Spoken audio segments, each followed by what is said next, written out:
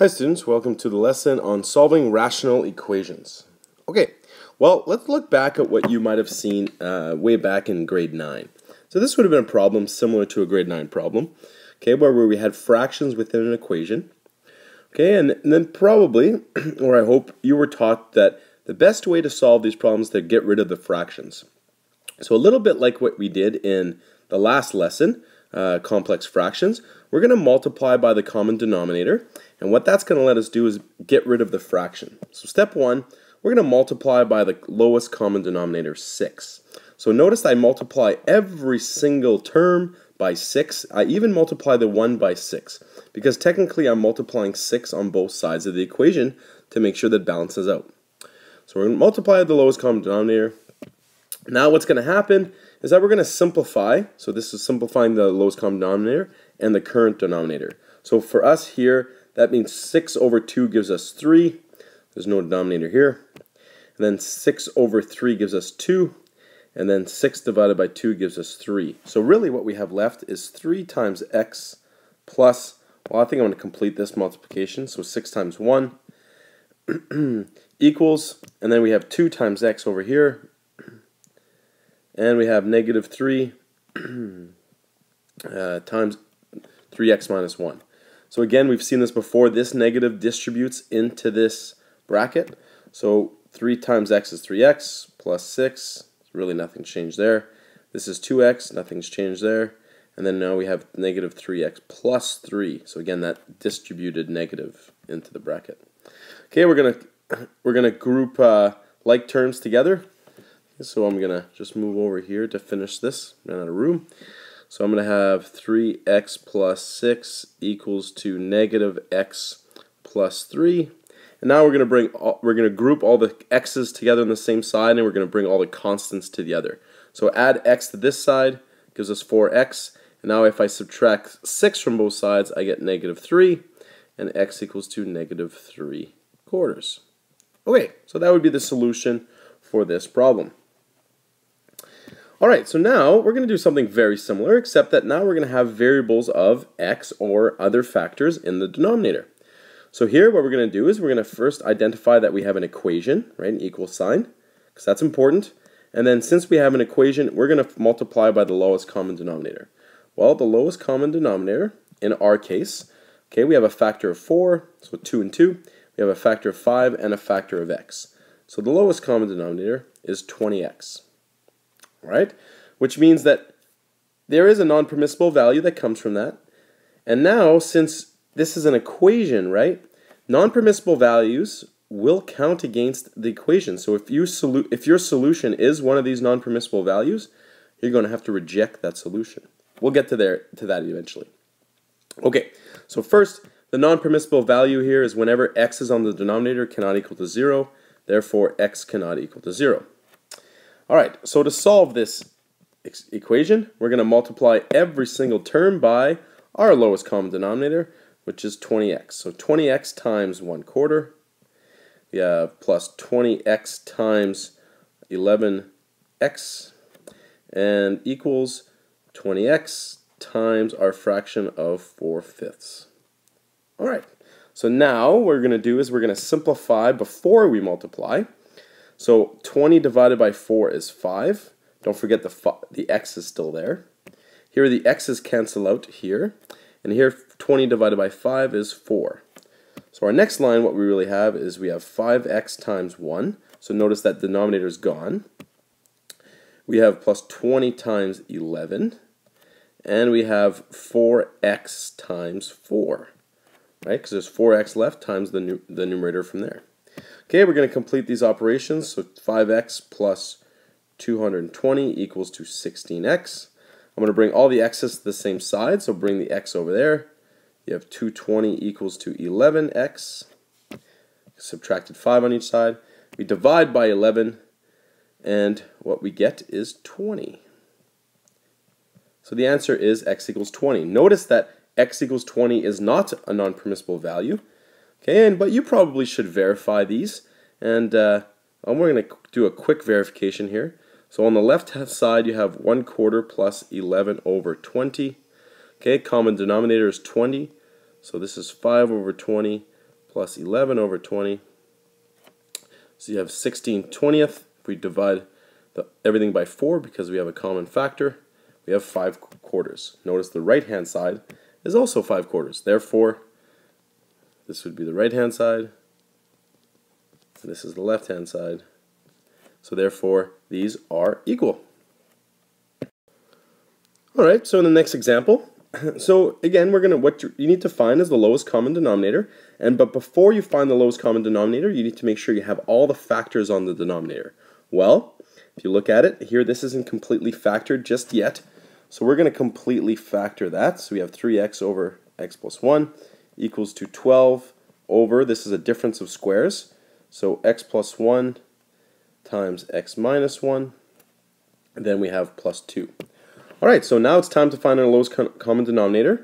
So I hope you guys can see that the factor of x plus 1 is both there and there. So x plus 1 is one factor. X plus 1 is a factor, sorry. And then x minus 1 is the other factor. Okay, so before we keep going, let's find our non-permissible values. So non-permissible values is going to be x is equal to -1 or +1. So x cannot equal to plus or minus 1. Right? So again, if one of those was a solution, you would automatically reject that. Okay, well, here in the addition subtraction, we only multiply by the factor was missing. In the equation, okay, we're going to multiply by the lowest common denominator. So what it's going to look like is you're going to go x plus 1 times x minus 1, all that times 3x over x plus 1. Okay? And then you're going to multiply the next term by x plus 1 times x minus 1, and that all multiplies 12 over x plus 1 and x minus 1. And don't forget, you're going to multiply the 2 as well. Even though the 2 doesn't have a fraction, doesn't have a denominator, it's still a term we have to multiply because you have to balance your equation, right?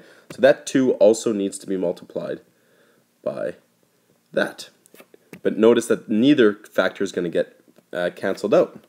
Okay, in this fraction here, the x plus 1 will be canceled out, so get rid of that on the denominator. Notice here, both will be canceled out, and then here, like I said, nothing. So let's rewrite what I have here. I have 3x times x minus 1 equals, well, this is just 12.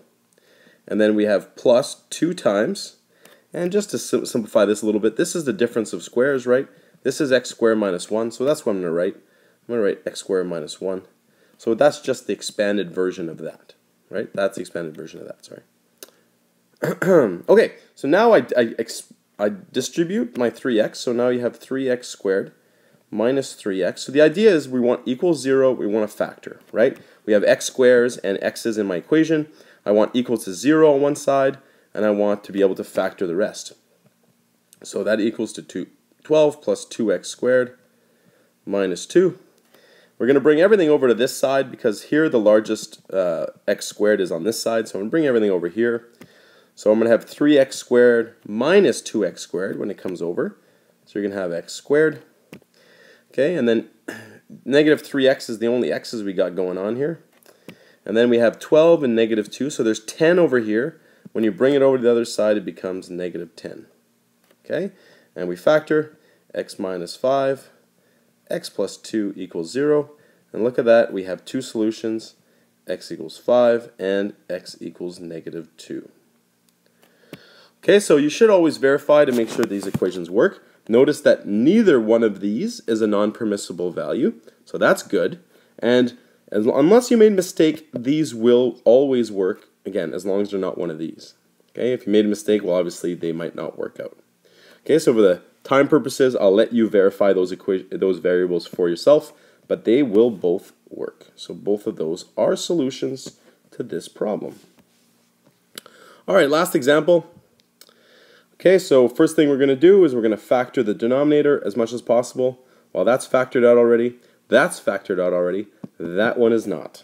So we got a little bit of work to do before we get going. So we have 4x minus 1, that's 4, divided by x plus 2 minus x plus 1 over x minus 2. And now we got this part factored out here. Notice that you don't have to factor out the numerator. You can if you want, but you don't have to. And then you're going to have x minus 2 and x plus 2 because, well, that's a difference of squares again. And lowest common denominator. So you're looking for all the factors. Notice the factor of x plus 2 is a factor, but only once. Only once because it appears once here and once here. So x plus 2 is one factor, and I hope you can identify the other one, which is x minus 2. Same idea. Non-permissible values, all right, well, we're here again. These are pretty easy, right? It's when those two are equal to 0. So x cannot equal to -2 and +2. So plus or minus, plus or minus, let's see if I can rewrite that a little bit better. Plus or minus 2. Okay, well, we're doing the exact same problem. Again, you're solving an equation, so your hint is multiply by the lowest common denominator. That's what you got to remember. So I got to multiply this one by x plus 2. Let's try to rewrite that. It's going to go pretty wide here. So we're going to go x plus 2 times x minus 2. And all that is multiplying 4x minus 1 divided by x plus 2. Right? So that's the current fraction we have here. Okay, and then we subtract x plus 2. It's getting hard to write with the space I have. Times x minus 2. And all that's going to multiply the fraction x plus 1 over x minus 2. So that's the current fraction here, right? And we multiply it by the lowest common denominator. And then the last one, and I hope you guys can start seeing what's going to happen. When I multiply by this on this side, both of those are going to go away. And all you're going to be left with that. However, I'm still going to write it just for the purposes of your notes. So you have x minus 2, x plus 2, and all that is multiplying by x squared minus 4x plus 24. I'm going to fit. Nice. And there's x minus 2 and x plus 2 on the denominator. And all that is here. Okay. So we cancel out the factors, right? So you're going to cancel that factor out. You're going to cancel that factor out. And now this time we're going to cancel both of those factors out. So what are we left with? Well, over here we're left with x minus 2 times 4x plus minus 1. I'm just rewriting this just to organize my thoughts here. You could actually end up multiplying these without showing this step. But I think just to organize your ideas, it might be good, especially for your notes, to do this. And here we have x squared minus 4x plus 24. Okay, well, I hope you guys noticed that there's some expansion you're going to go on. Again, you're kind of the same idea.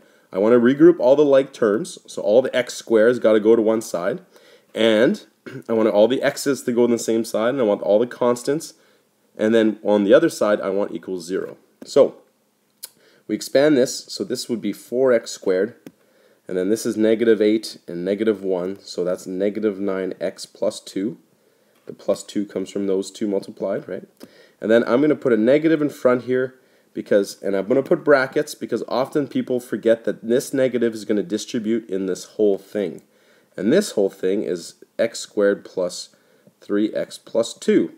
So again, I got this 3x by saying this is 2x and 1x together makes 3x. And here I have x squared minus 4 plus 24. Okay, and we're going to keep going. So now I'm going to distribute this negative here. Okay, I might go underneath my page. Sorry guys if you don't have enough room. I would tighten it up if you can right now. So minus 9x plus 2 minus x squared minus 3x minus 2 equals to x squared minus 4x plus 24. Okay, so I'm going to bring everything over to the other side. I'm going to do this all in one step just to save myself a little bit of space. So you have 4x squared minus x squared. You're going to have another minus x squared over there. You're going to have 2x squared left. Okay? So you're going to have negative 9x, negative 3x, so it's negative 12. When this 4 comes over, it becomes positive 4. So negative 12 plus 4 is negative 8x. Okay, now we look at our constants. Plus 2, minus 2. Well, those cancel out, right? And you're going to get negative 24 coming back the other way. Alright, so now we got some factoring to go on. So I'm going to first factor my common factor of 2. And now I can factor this to negative 6 plus 2 equals 0. So I have two solutions, x equals 6, x equals negative 2. And don't forget the non-permissible value over here. X cannot equal to plus or minus 2. That means this solution is rejected, and the only solution we accept is that one. And again, for time purposes, I'll let you do it, but all you got to do is verify that 6 works in this equation from the original.